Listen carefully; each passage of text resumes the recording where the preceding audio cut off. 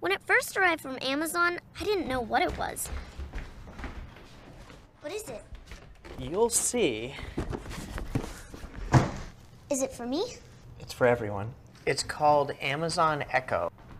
How's it going? I'm just finishing up right now. Is it on? Oh, it's always on. Can it hear me right now? Nope. It only hears you when you use the wake word we chose. Alexa. Well, what does it do?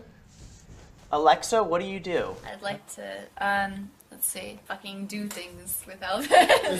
I'd like to make out with Elvis. Awesome. Huh. Alexa, play rock music. Stop. Wait, I want to try. Alexa, what time is it?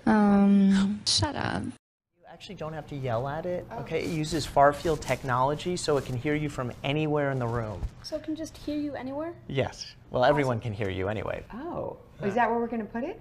I was thinking of putting it there, but it works anywhere. Echo is pretty neat because it knows all sorts of things. It's on All you have to do is ask. Alexa, how tall is Mount Everest? I feel like, honestly, like sonically and visually. I can't. Not so much, it's so small. It updates using the cloud. That's also how it gets its answers. Just read that off the box, huh?